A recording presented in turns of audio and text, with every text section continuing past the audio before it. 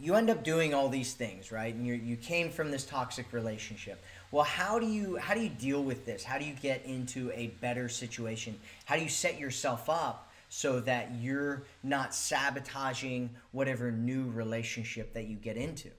And so this is what you want to do. First, you want to create awareness around whatever it is that you're doing. So just create awareness, just take some time and just think about it. Just try to pull yourself out of situations whenever you get really emotionally wrapped into things. A lot of times it's really easy to get sucked into an emotion and then do something, and uh, it can be really powerful if you kind of pull yourself out when you start feeling yourself getting really emotional, to pull yourself out and just notice how you're behaving and what it is that you're doing.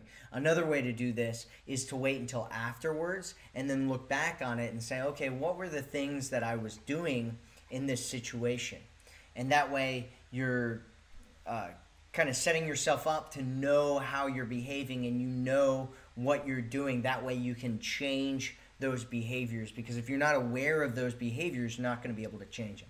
So second is you want to own up to your thinking and your behavior. So the first step is awareness. The second step is taking ownership of it, and really taking this can mean that you end up communicating with your partner, right? And just realizing that what you're thinking is more of a hallucination than it is a reality. You want to kind of own up to your behaviors and the things that you did. This might also be to your partner. It might just be to yourself. Maybe if you work with a therapist or something, that's something that you can do as well and talk to your therapist about, and just kind of take ownership, because the more you take ownership, the more you're able to do something about it. If you just kind of reflect it, or if you blame it on somebody else, or you end up blaming it on the past, or saying, oh, I'm doing this because of the past, there's nothing you can do about it when you blame it on the past.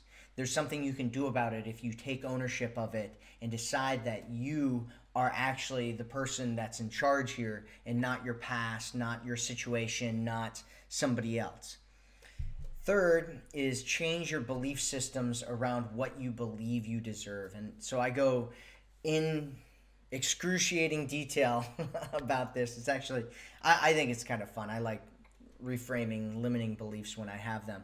Fourth thing is forgive yourself for getting into a toxic relationship in the first place. A lot of times women will end up beating themselves up and, you know, talking bad about themselves, or, you know, sitting around thinking about what they should have done and what they could have done, and and it's a really painful place to be, right? Anytime you're in a situation where you look at your past and you get stuck on what you should have done, it only creates pain for you. Or even in the present moment, if you're in a situation where you might still be in a toxic relationship, or you attracted a new toxic person or something like that, if you get really focused on what you've done and how you can't change it, then you just end up creating more suffering for yourself. And so you want to forgive yourself for any problems that you've created for yourself, or any situations that you've gotten into in the past. And so just let go of that